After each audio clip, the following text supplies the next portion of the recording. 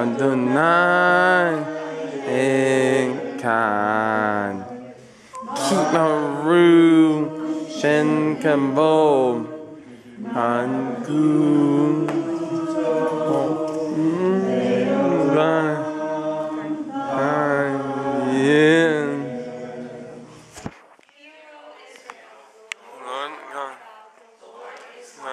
Blessed be his name, whose glorious kingdom is forever and ever. Before the Torah and the word is coming from Yerushalayim. Praise be the one who gives Torah to his people Israel in its holiness. Even so,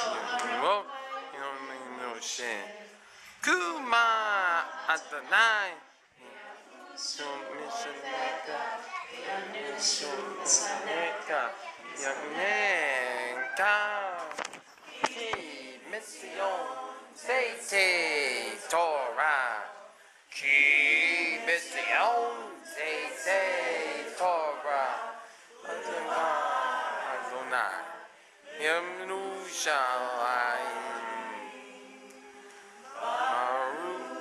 Shenantan Torah Torah Baruch Shenantan Torah Torah O Israel Inu Shato Numel Kalom Asher Bakabano Mikel Hamim Fanatane To Baruch Ata Adonai No Tain Torah.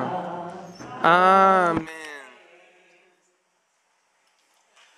Blessed are You, Lord, our God, King of the universe, who chose us from all the people and gave to us his Torah. Blessed are you, Lord, giver of the Torah. Tam Nitzvahim Hayom Kulcham Lifnei Hashem Elohechem.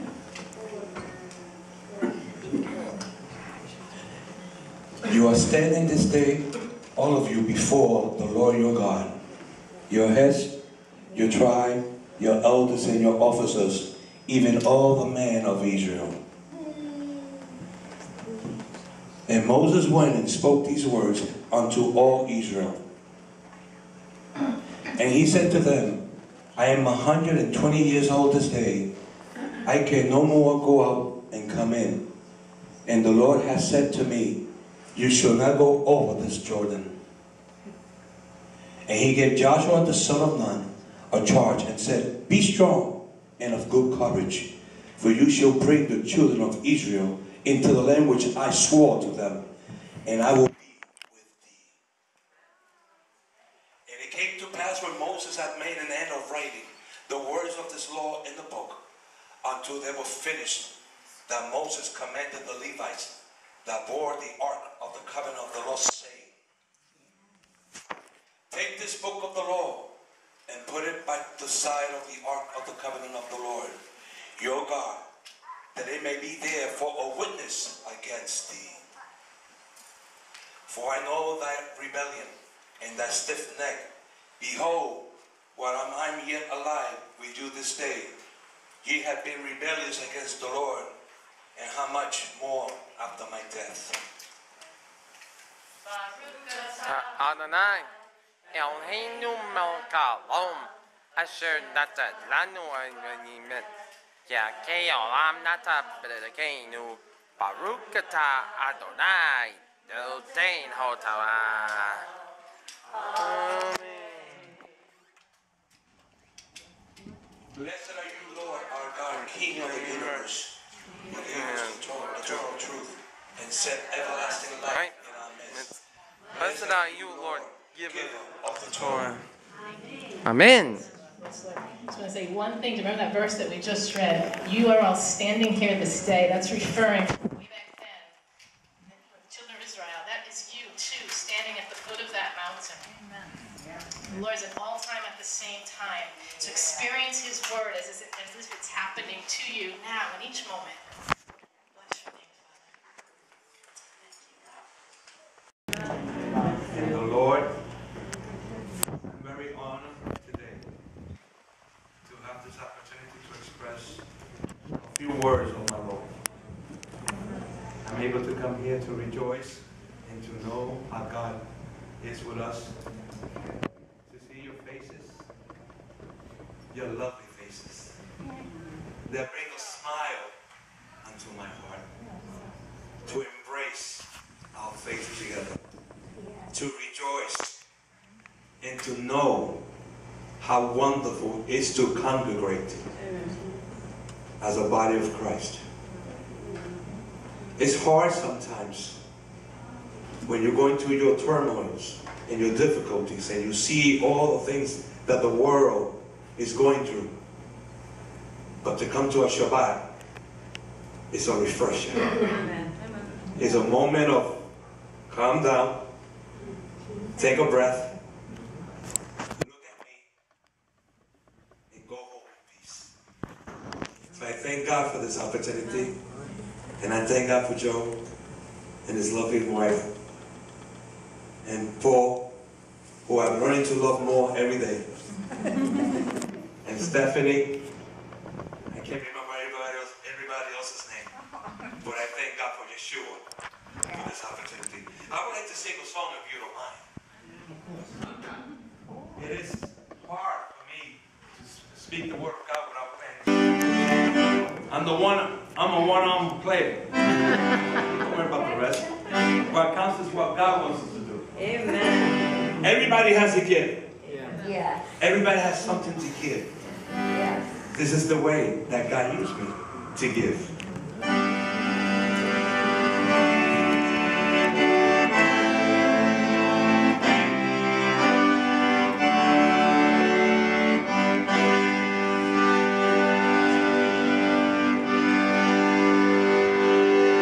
Because He lives,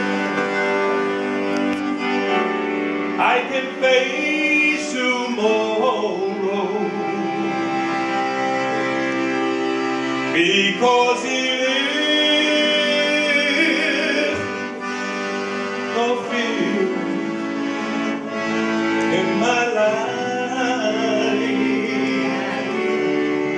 Because I know He holds the future, and life is worth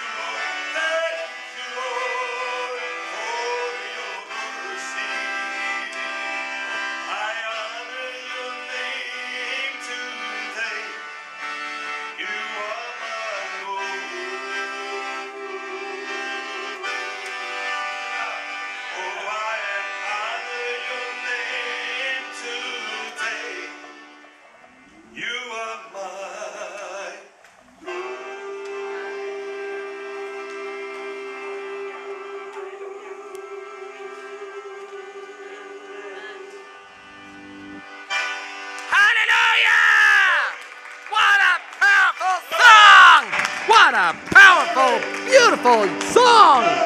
Name of Yeshua. Amen. Amen. I'm still holding back. No. You guys don't know me yet. My aunt, my wife's cousin knows who I am. And the things I've done in the past, only for the glory of God. Amen. Amen. Let me work. I forgot the name. I get this one. I have names for all my instruments. I had a David. Then I had a second David. But nobody was more popular than Princess. One day we were praying in a group. And the Lord spoke to me, said, Abel, don't forget to bring your princess. Oh boy, did that create a stir. They thought that I had a secret girlfriend somewhere. And then the Lord clarified, bring the instrument. Then everybody said, oh, thank you, Lord, forgive me, Lord, forgive me, Lord. You know. So the princess was with me for many years and she passed away. Poor, she went through so much trouble. You know, I like to bring a smile. In my job, people know me as the jokester. I fool around, I play with the clients. They hug me, they kiss me. Someone says, I wish I could marry you. I said, well, you're going to have to talk to my wife about that part. And things like that. But, you know, I show them love and compassion. The calling of a leader is the hardest thing for you to be called. Moses was chosen by God. Boy, he would have known ahead of time all the things that he had to endure to liberate a nation. He would have said, no thanks. If you and me were chosen to do something like that, I would say, Lord, I love you, but I can't go that far. God doesn't tell you everything about your future. He wants to sort of build you into the leadership role. And as you go along the way, is where you learn to grow and to mature. Yes. And to be the type of person that God wants you to be. Yes. There's a text that I love so much. It's the book of Acts chapter 7, verse 33. Then said the Lord to him, put off thy shoes from thy feet, for the place where thou stand is holy ground. I like it in Spanish. And if you see what I say in Spanish, el lugar que pisa, santo es. Amen. The place that you are standing is holy. Wherever there's the presence of God's Spirit and His movement of the Spirit, He is there. That place where God is ministering becomes holy. Whenever the word of God is being spoken, whether in a home, whether in the street, but a little territory, that where the word of God is being spoken becomes holy because it's the word of God being spoken to. Moses saw the burning of the bush and wondered, what was that? How come there's a bush that's burning, but is that really burning? Because for God, nothing is impossible. Because normally a bush will burn. But when God is involved, God does what He does and perform miracles to demonstrate to mankind that He is the Lord. He's the Creator. He performs. He does what He has to do. Words come out, becomes creative. You don't have to think it in a second. Boom, it's done. Because that's God. We had to work just to get from here to here to here. God says, it is done. Amen. He said, I have chosen you. Most of the Bible will say, chosen what? I've chosen you. So you can be the one that could be the liberator of my people. For I have seen their cries, and I have seen their pain, and I have seen their suffering, and I have seen how they're being abused, and I have seen how they're being cruelly tortured and punished. And I hear their cry, and I want to act. And you will be my conduct. You will be my connection to them. Moses said, but what should I say to them? How should I express myself to them? I know you're talking to me, but how are they going to understand what you're telling me to do? I like this part. You tell them, I am what I am. And let that work in them. But the calling was not easy. We read a little while ago, he was 120 years old. He couldn't no more. He could not make it to the Jordan. But he put in charge Joshua. Why Joshua? Because Joshua was faithful. In the ministry, you need people that are faithful. In the pastorship, you need people that are faithful. You need people who are willing to stand, not against, but for, and help. So that the minister of the church will not have to find himself doing all the jobs. That's the reason why in the times of Moses, Moses needed help, and sooner or later, God spoke to him that he needed to get some leaders. Because you can't do it all. See, the calling of the leader requires to lead, but also to delegate. Well, to delegate to whom and to what is important. Whom you can put in certain position depends upon the characteristic and the makeup of the person and the will of the Lord on top of that. When I was a young man, I asked God so many things. Paul, I wanted God to turn the world upside down. One day the Lord spoke to me. Lord, when are you going to start a ministry in my life? I've been waiting, Lord. The Lord smiled. I've been waiting for you to change your mind. I said, what? You see, you want me to do so many things. You want me to change this. You want me to answer you this question and to answer this. But you haven't given yourself totally to me for me to be glorifying you. And the only way you're going to see my glory is if you submit yourself completely to me. Before that, I was preaching and teaching, but I wasn't quite submitted. Sometimes we could do all that stuff, but we're not quite submitted. You're missing the whole boat. It is not how many sacrifices you made. It's in the obedience of the calling. Because in your obedience, then your sacrifice becomes more perfected in it. But when you do sacrifice but you're not obedient, though God might honor you to some degree, but it's not the same when you give it all to Him. And God was trying to deal with me so that I could learn to grow spiritually in the Lord. I didn't know that in the near future I was going to be a co-pastor. I didn't know I was going to be ministering in the prisons. I didn't know I was going to be singing or playing the accordion. All these things came along the way. As you obey the Lord, God gives you something. And when you pass the test on a certain level, God gives you something else. And He keeps adding things because He wants to mold you into the person that He wants you to be so He could be glorified, and then you could use the Word of God for the purpose of souls being saved and being delivered. And to bring them into the knowledge of Yeshua. And my God, praise the Lord, when God told me, Abel, you got 3 things I need to deal with you. I said, uh-oh, I'm the son of a pastor. This is going to be something good now. Yeah, right.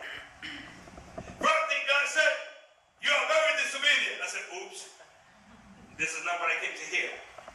Sometimes we want to hear what we want to hear, but we don't want to hear what God wants to tell you. And sometimes we don't want God to tell us because we don't want to be embarrassed or to find out that it's true.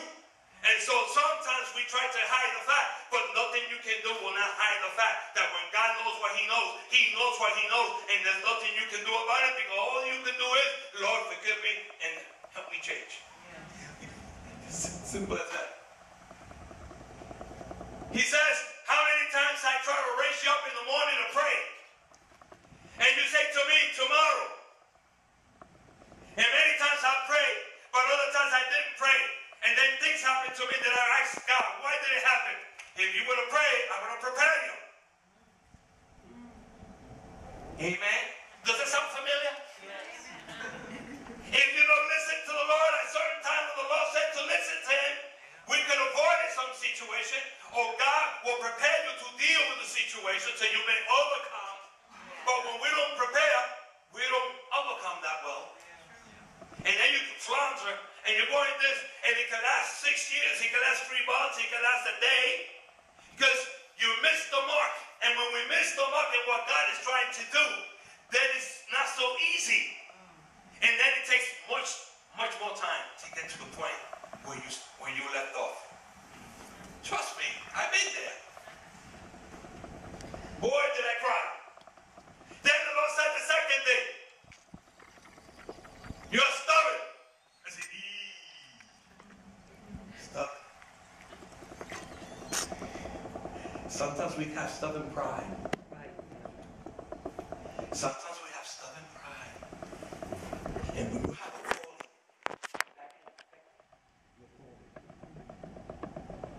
when you're prideful, when you have vanity, when you think more of yourself than what God is calling you lose your focus. You lose your focus. Thank God that Moses kept the focus. But man, dealing with people is the hardest thing to do in the ministry. You have to have love, compassion, understanding, the willingness to listen, to hear. You know, one of the things that some people do is they want people to hear them talk, but they don't make other people. When I'm dealing with a crisis or we deal with a situation, I said, no, let them speak first. Let's see what's going on. Then you counsel after that. Don't try to counsel before not knowing the full story, because you might be off, way off. And I learned that in leadership. I learned that the hard way. There were people that I cared, that I loved, but sometimes things got a little crazy. Moses had to deal with that. They were driving him crazy from left to right. And if he made a mistake, it became big news. But thank God that they're sure Jehovah God was with him. I love Moses. Man of principle. He was a man of principle. He wasn't perfect, but he was a man of principle and a just man. A just man doesn't mean that you're perfect. It means that you have a good heart for the Lord, and you like justice, and you like the truth, and you like God to be the center of the universe. Amen. Many times we forget how hard it is to be something that God wants you to be. How many times you get put off? How many times people look at you ugly? When I was small, some people thought I was ugly.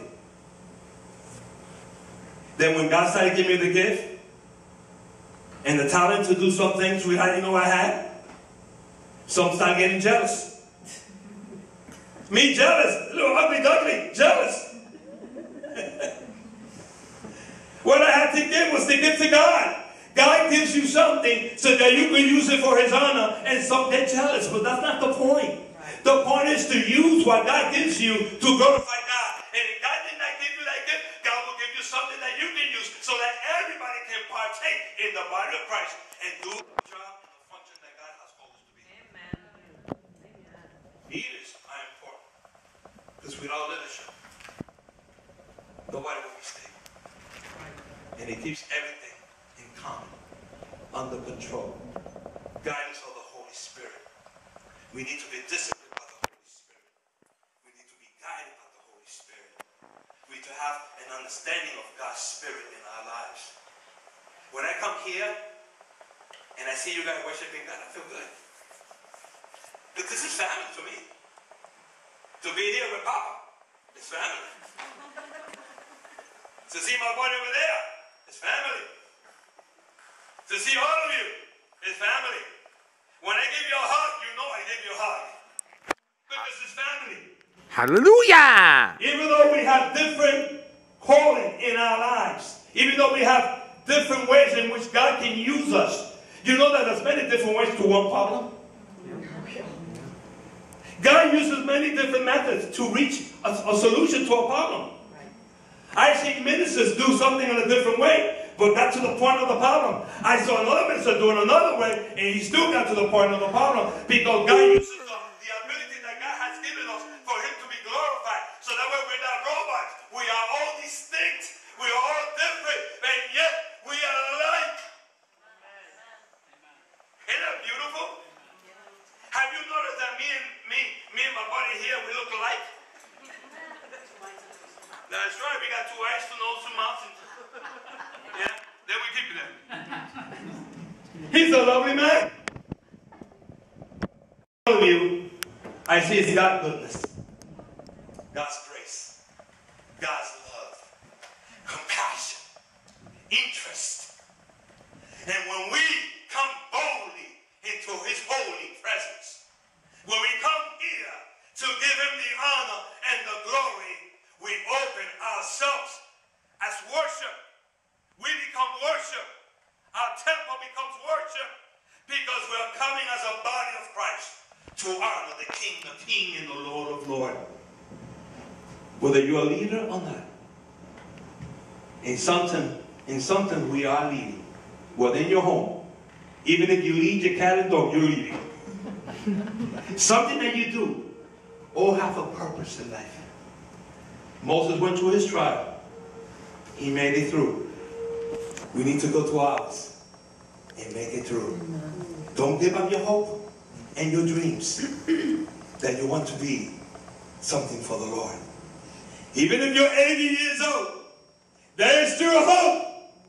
While there's breath in your lungs, God can still use you. God could put your hand on somebody who's about to die, and you will make a prayer of faith, and that person could be raised from the dead. There's nothing impossible for God. Amen. And before I finish, I want to give you a testimony.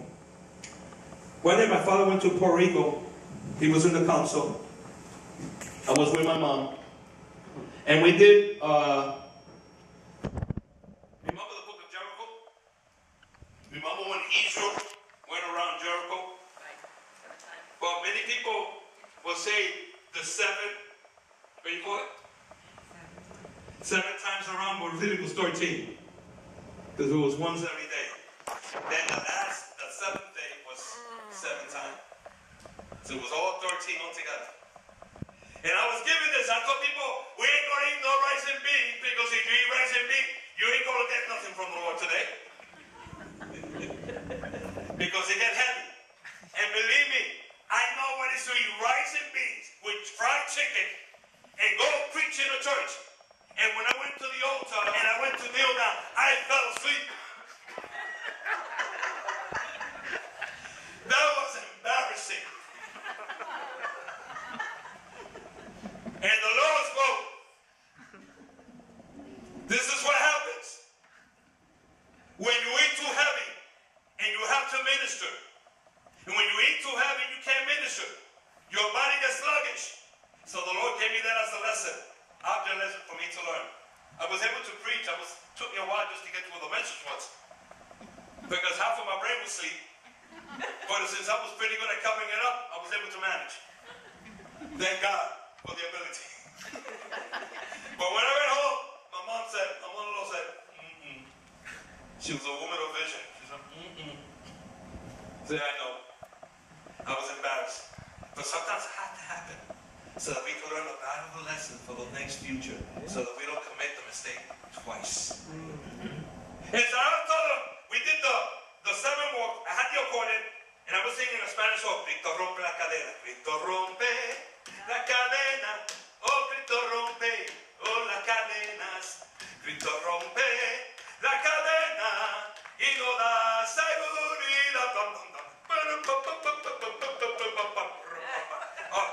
In our Spanish church, we go into the music, we're gone. Hallelujah! We're gone. We got Spanish blood. And when you got Spanish blood, you want to have... And then when my father took me to a church one day, to a Shabbat, and I saw that man, and the Lord said that God was going to do a miracle. And I listened to that, and I learned that.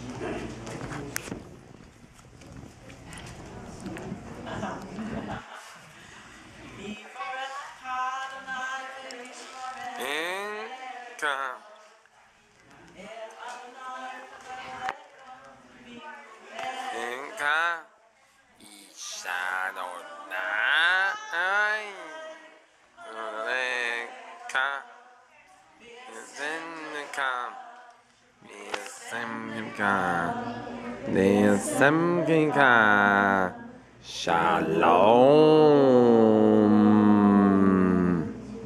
The Lord bless you.